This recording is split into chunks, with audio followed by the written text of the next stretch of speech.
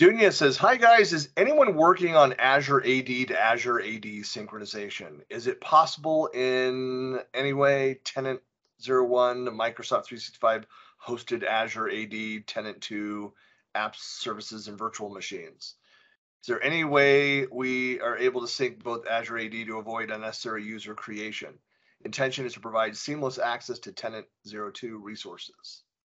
Yeah, so basically what they're trying to do is they're trying to sync two Azure Active Directories, and that would be the question, yes. Yeah, that's, plain and simple. But it seems the only way to really do that is you have to go back to a on-premise AD to do that. So currently with Azure AD Connect, that's the only way you can do that. So Azure AD Connect can sync to multiple online tenants.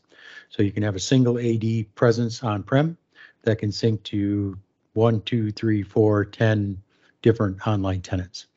So you would make all of your users, standard inside of that AD on-prem and sync it to both tenant 1 and tenant 2, which would basically sync those together. Now, that's not to say that you could not actually script a function to duplicate those users between a tenant 1 and a tenant 2, which is entirely possible.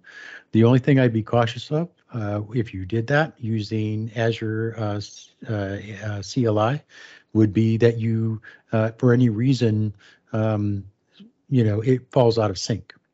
And we all know when Active Directory falls out of sync, bad things can happen. So I would rather rely on a tool that's actually, its primary, reason for living is to sync Active Directory to do that job for you. Yeah, because there are a number of third-party replication tools that do that, that have different aspects. I mean, I know that there's backup, so you can do like AD backup, and again, but then you have the synchronization issues, even if it's a small amount of time. Right. So having that replication, recognize changes, and whatever trigger can do it automatically, or that it runs every hour, or several times a day, however it is. But there are a lot of options for that. Well, and I agree. I don't understand why Microsoft natively hasn't come up with a way to sync from one tenant to another, without even touching on-prem. To me, that makes sense. But maybe there's a technical reason for that. Maybe there's a reason why that synchronization can't happen. I don't know. Maybe you just like to take food out of the mouths of ISVs, Mike. Yeah,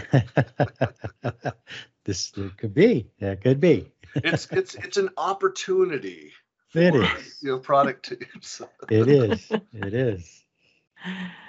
It's subject matter in this question that I'm not very familiar with, and as Mike is answering the question, I'm wondering what would an expected use case be for synchronizing that single on-premise AD to multiple tenants? If a good example of that would be test dev. So if for some reason you wanted a separate tenant or to isolate your test dev, completely isolate, say your developers wanted a completely different environment.